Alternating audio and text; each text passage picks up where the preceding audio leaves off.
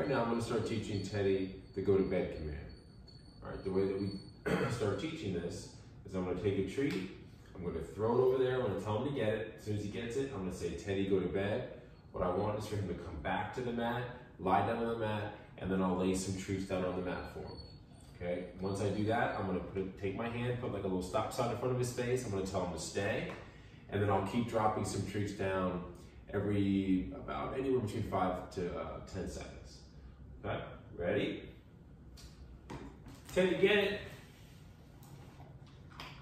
Teddy, go to bed.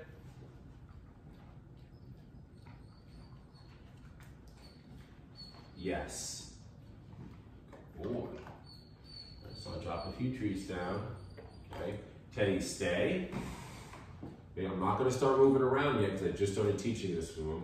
So I'm just going to have lay there and have me sit here, and I'll just keep dropping some food. Good boy. Okay. Then I'll repeat this.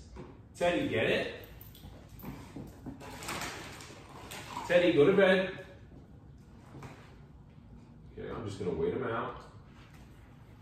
Yes. Good boy. Yes. Okay. Teddy, stay. Okay, I'm going to stand up. Just move a little bit. I'm not going to really go anywhere. Yes, and I'll treat. Good boy. Take a step back. So I'll slowly start to move just a little. He's doing really good. Good boy.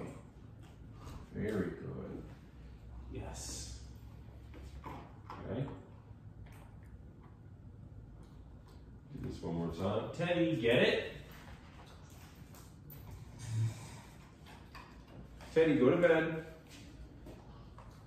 That's it. Good boy. Yes, that's it. Yes. Teddy, stay.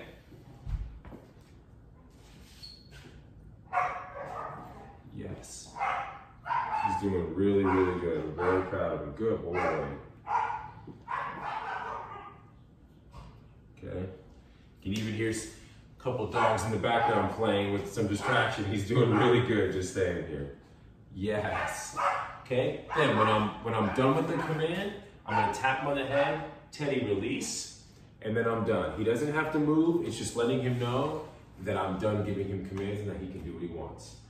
All right. Very good boy, Teddy. You are very smart. I like you, Teddy.